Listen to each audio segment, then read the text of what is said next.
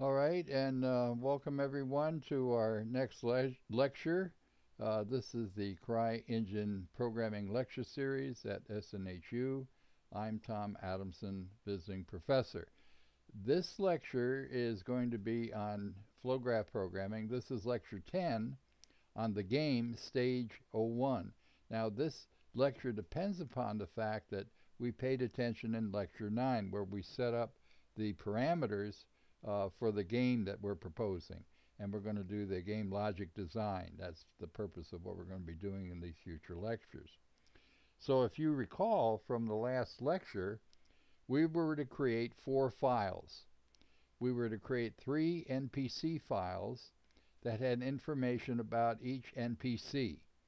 And the suggestion was that we set these files up, each of you set your files up exactly the same way as you set them, as you see them here, with the same values in them.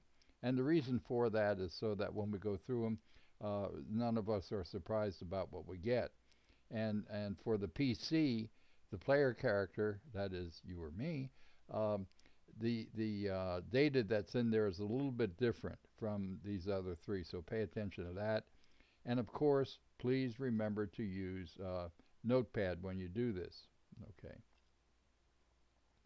Now, when you complete those files, make sure they have the XML extension, and then place all 4 of the files in the game SDK folder with the name shown and with the XML extensions. Our next task is to be able to create a flow graph that will allow us to access any one of these 4 files, any one that we choose. Well, there's many ways that we can do it, but the way that I've selected here is we're going to use the input key from debug. You need to simulate an action that will require an access to one of the game XML documents. Well, this can be done with the debug input key node. What will happen with this is that whenever I press a key, it will activate the display message and it'll show the key for that code. Now, we're going to be using the numpad keys on our keyboard because in the game they're not really used for anything else. So we can use them in the game in order to simulate accessing the different XML documents. We'll use the numpad keys 1, 2, and 3 to access the NPC documents, and we'll use the numpad key 0 to access the PC document. Okay, so here's the schema for doing it. We'll use the number. Okay, so what we find is that the code from using this here, this previous setup here, we'll see that the code when we press numpad 1 is np underscore 1, lowercase. That's the code for it. So if we put the code for that key inside the input key, then the only time this output is activated is when that particular key is pressed. If, for example, if we go back here and there's nothing in here, this will now show me any key that's pressed. This will activate on any key that's pressed if key equals is left blank. However, if I put a key value in there, this input key node will only be activated when that key is pressed. And what I'm going to do, I'm going to have a message come out here that will say npc underscore 01. Well, this is actually the name of the XML file that I would wish to open, that I'd like to activate. So that's the next step you want to do. So set your flow graph up like this. If you're following along, if you're not, take notes, and then do this for a homework assignment to make sure you get this part working. Remember, you just do a small step at a time and then test it. Now, with that said, I got 4 numpad keys will be used for accessing the XML files. The np underscore 0 is for the PC data. So what I've got here now is I have 1, 2, 3, 4 input keys. This one will only activate when the number pad 1 is pressed. This one will only activate when number pad 2 is pressed, number pad 3 is pressed, and np underscore 0 is pressed. So that when these keys are pressed, that's when these individuals be activated. What I really want to do, I want to be able to access this node here, the open document one, if you recall, because this node will open the selected XML document. So somehow I need to convert the NP_3, that number pad thing, to a string that has the name of the XML document. Right here, when I press this, I'll see that message, but the show port right here of this node will only allow one single input connection. If I try to put this up here to show, it won't take it. It'll either do one or the other. So I got sort of an issue there that I have to address. But the point is, I do need 4 of these input keys, each of them with the different key codes on them to be activated. Okay, so the next thing I got here is that I'm using this, the numpad key must be converted to one of the XML file names. And this is how I'm going to do it. This is done with the string node class using the set string node. So what I'm going to do here, when I press the number pad 1 key, when that's pressed, it's going to set so the output becomes npc_01, which happens to be the name of my XML file for the non-player character 1. When I press numpad 2, this is now going to set it so that it's the file name npc_02, which is the name of my second XML file for the NPC. When key 3 is pressed, the same thing happens for NPC3. When number pad 0 is pressed, I now get PC, which is the name of the XML file for my player character.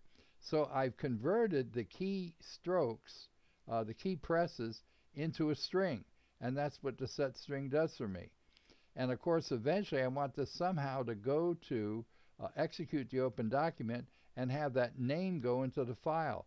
Well, again, these input ports will only take one input.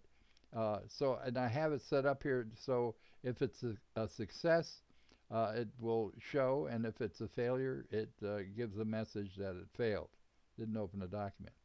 So what I'm going to use now is the any node from the logic node class is used to get the string from the active set string node.